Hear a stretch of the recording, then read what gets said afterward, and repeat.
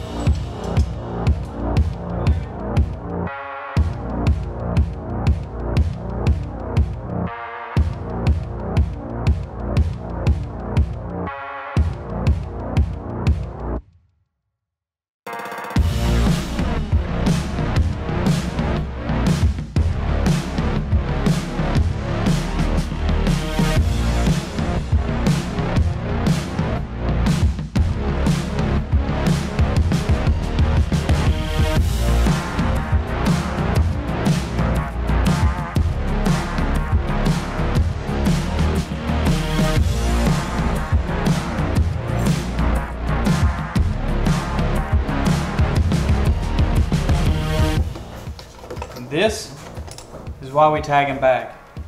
You don't want to have to dig through bolts in a Laffy Taffy container. Tagging back. Always tagging back.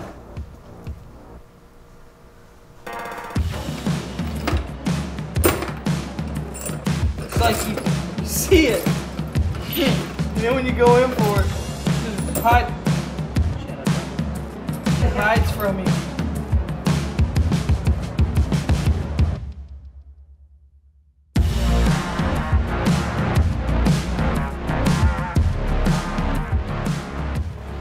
Now, it's become a bigger project than we were hoping for, seeing how bad the wiring was originally. Now, the owner purchased a car like this in pieces, and we're just finding all the little gremlins in it. We want to make sure that when it leaves us, it's good to go. So we're going to pull the dash, try to reorganize and trace wiring. We've done some traces, but the way it's underneath there and completely unorganized, it's a nightmare. So we're going to try to organize everything and make sure it's safe to drive.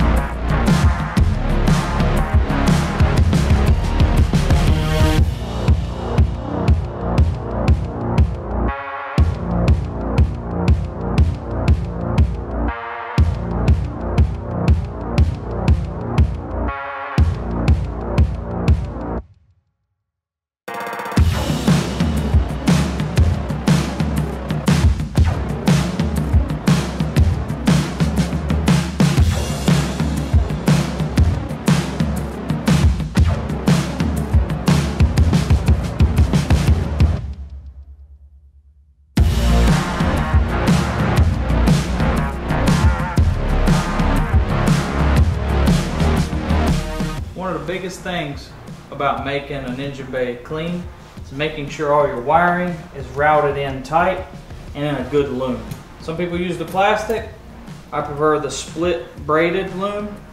It's easy to wrap around the wiring and it looks really nice. So just take your time, make sure everything's routed away, nothing's near anything that's going to get hot, and really clean.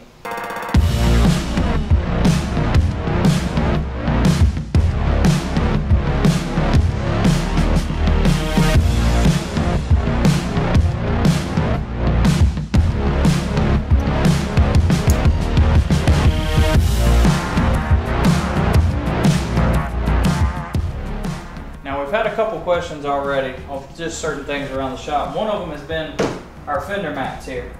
And honestly, they're from the dollar store. They're just simple bathroom shower mats. They've got a nice little sticky surface on the back to keep them from saying, and they were about $4 a piece. And there you have it, folks. That's the end of episode 2. We managed to get all the wiring buttoned up for the EFI system. side pipes on, and all we're waiting on is some fuel line to finish the parts.